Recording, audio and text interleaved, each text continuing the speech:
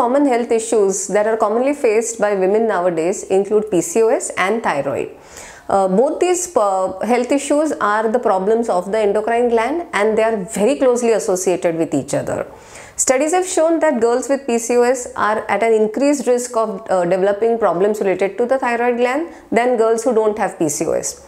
The thyroid hormone, on the other hand, is responsible for the volume of the ovaries, and hence if you have any problem with the thyroid gland, you are at an increased risk of developing PCOS, and thyroid can only worsen the symptoms of PCOS. What you eat, how much you eat will definitely have an impact on the nutrient intake, which can make your quality of life better or worse. There are a few nutrients that girls with PCOS and thyroid need to be watchful for. One is inflammation is common to both these disorders or health issues, and your intake of antioxidant has to be really nice. You should include plenty of fruits in your diet and vegetables that can be consumed in the form of salads or smoothies or in any form for that matter.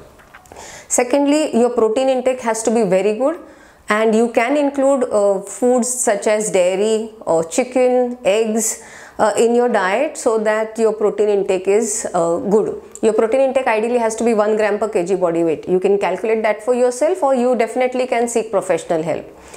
Thirdly, mineral intake becomes very important, and it is suggested or recommended that you have plenty of fish, plenty of seeds and nuts, and calcium and iron rich foods so that your nutrient intake is at its best. Last but not the least is including good fats in your diet in the form of coconut oil, olive oil, ghee for that matter, under supervision of course.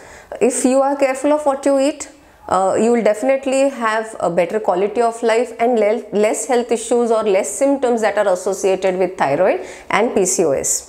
There is a detailed video on what foods you should eat and avoid in hypo and hyperthyroidism and also PCOS, and this video is we're trying to merge the foods that you should be careful when you're encountering both the health issues together.